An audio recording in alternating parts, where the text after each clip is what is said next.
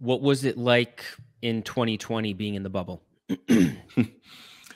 It was the greatest professional experience of my career that I would never want to do again or wish upon anybody else. I think that there's still some like PTSD. I think there's still some lagging mental issues with that. I was there for more than 90 days in the inner bubble, where for the first 7 days that you were in the bubble, you could not leave your hotel room.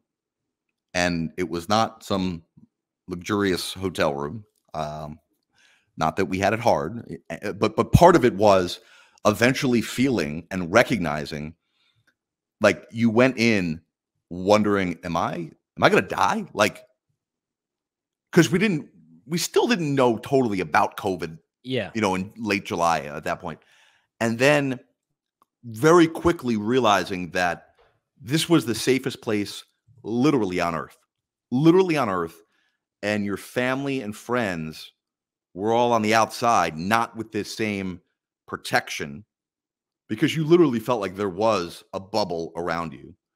And then from a career standpoint, the stuff that we saw from before we even get to basketball, the political statements, the social unrest, the players threatening to leave at one point. And then you get to basketball, and it was some of the most competitive, best basketball we've ever seen. Like, it was phenomenal.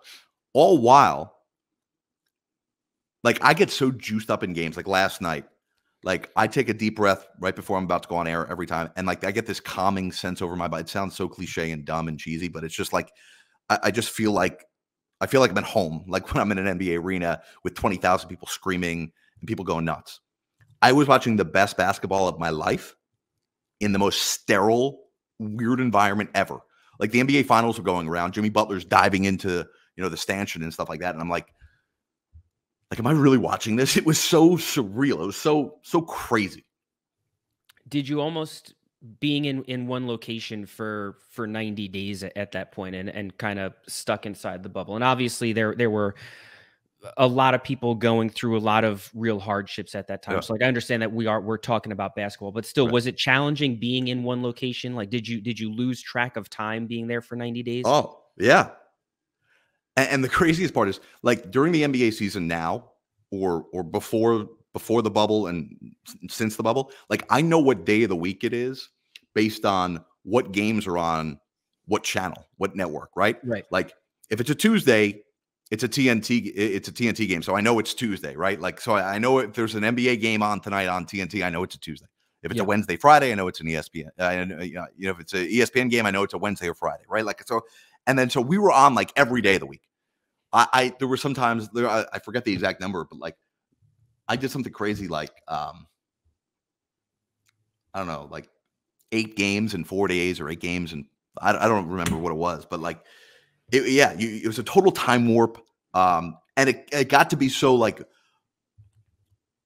just repetitious of the same day of like, wake up, go get breakfast, walk, see the same people. It felt like the movie Groundhog's Day, where like, go wake up, get breakfast at the same location, go to shoot around, talk to the same people, come back, have a production meeting, get dressed, run to the bus to make sure you don't miss it, because if you miss it, then you're not getting to the game and there's no other way there.